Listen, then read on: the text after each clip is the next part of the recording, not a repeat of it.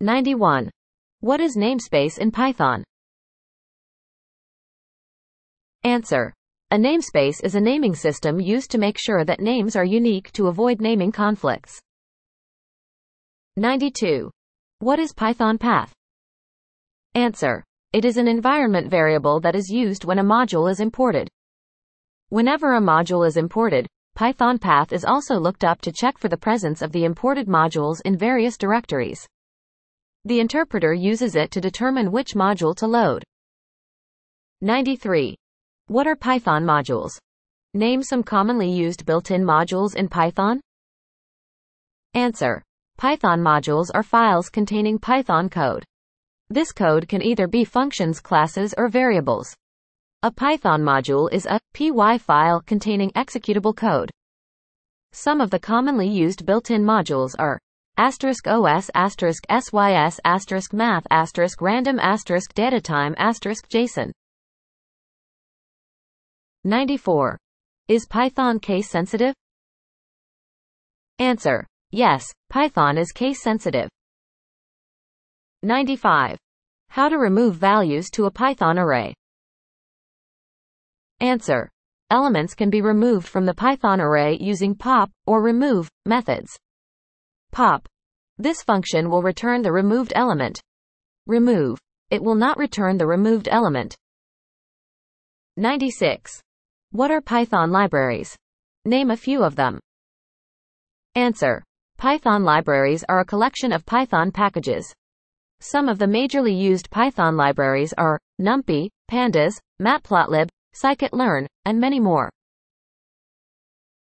97. How do you do data abstraction in Python? Answer. Data abstraction is providing only the required details and hiding the implementation from the world. It can be achieved in Python by using interfaces and abstract classes. 98. What does an object do? Answer. It returns a featureless object that is a base for all classes. Also, it does not take any parameters. 99. Explain what Flask is and its benefits. Answer. Flask is a Python web microframework based on the BSD license, WorkSug, Jinja 2, and Good Intentions. Two of its dependencies are WorkSug and Jinja 2. This means it will have few, if any, external library requirements. It lightens the framework while reducing update reliance and reducing security flaws.